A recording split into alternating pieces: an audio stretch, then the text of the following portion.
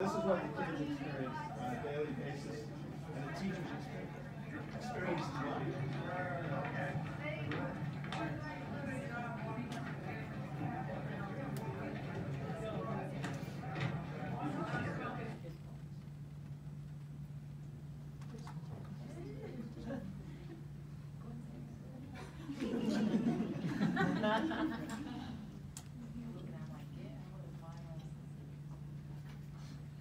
So this is a part that's on Havens, the oldest part of the building on the 3rd floor.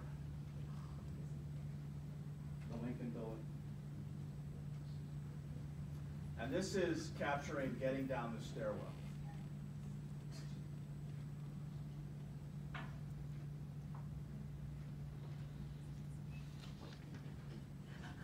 And we think traffic's bad on Hamilton Road.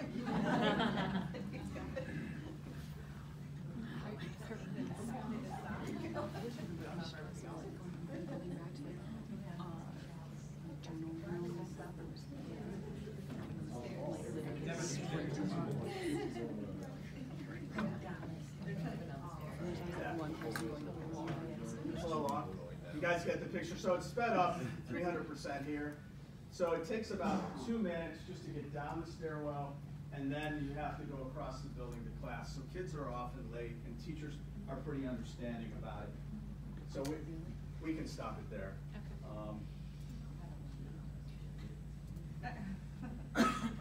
So I would say in the hallways, when the bell rings, we're over capacity.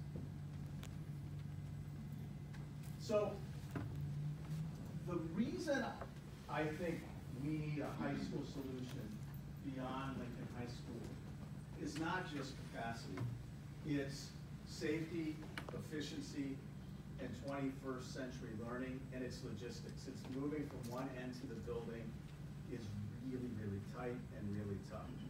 So on the left-hand side, what you see is the entrance to the Lincoln building, the Lincoln part of the building. And when we came back from break, Scott Lofton, Scott, you can raise your hand, he's our business manager. He called me the last Sunday of break, and he said, we're gonna have to close that entrance because brick, mortar, all kinds of things are falling, and we're gonna put a net over it, and we had to get a contractor in as quickly as possible. You don't always get the best price when you need it right away. And what happened was they got up there, and it wasn't sandstone or brick necessarily or cement falling. What it was all the attempts to glue it together with plaster, and that approach is sadly, we spend more money than we want to fixing things that just are dilapidated and really not fixable. We're patching things together. The picture in the middle is our boiler, and that thing looks really old, and it is. And we've had to spend a lot of time, energy, and we're grateful for the 2014 PI levy because it helps us maintain this old equipment.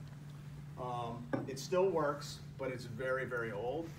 And that is a hole in a ceiling near the gymnasium, and the roof has leaked there many, many times and been patched many times.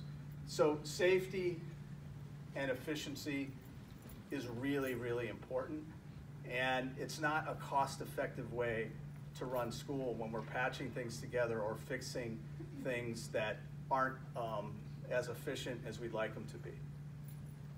So in this building where we are today, and in many classrooms at the high school, we have what we call 21st century learning, which is kind of a curious term because we're in 2020, so we're 20 years into the 21st century.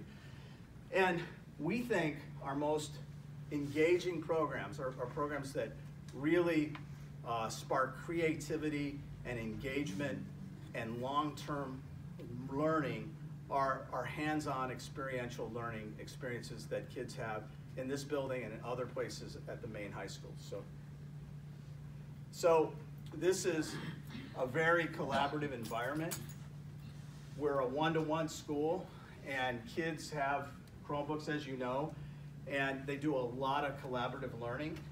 This is hands-on learning taking place in our bioscience program. So these kids develop an experience, a hypothesis, they work on it all year, and they present it, and they work with people from industry that come in and coach them around the project that they define that they want to kind of learn about.